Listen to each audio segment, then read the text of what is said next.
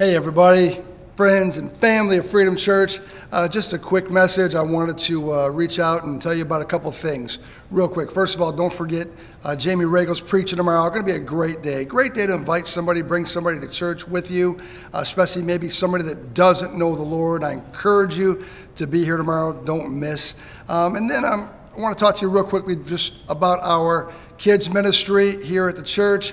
We are working on it. We're prepping, we're planning, we're anticipating getting that up and running again. But again, the times that we live in, you guys make it a little bit tough to know exactly what to do and when to do it. But rest assured, it's coming. We're excited about it.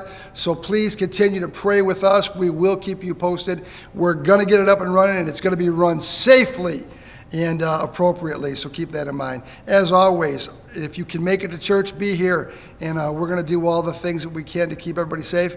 If you can't, we're so glad you're still watching online. You're still a vital part of our church. We hope we are a vital part in your life as well. And then finally, next Sunday, August 9th, I'm going to be preaching a message, The Signs of the End Times.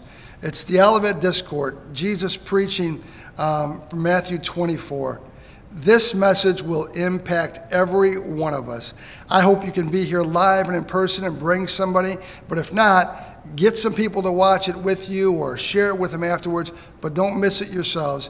It's going to be insightful, it's going to be challenging, and I believe it's going to be encouraging, talking about the end times. Just wanted to give a short note and drop you all a message and tell you that you're loved, you're prayed for, we miss you. If I haven't seen you in a while, and many of you, you know who you are, as I do. I miss you, I sure love you, but we're thinking about you. We can't wait till one day we're all back together. Until then, let's keep staying safe and fighting the good fight.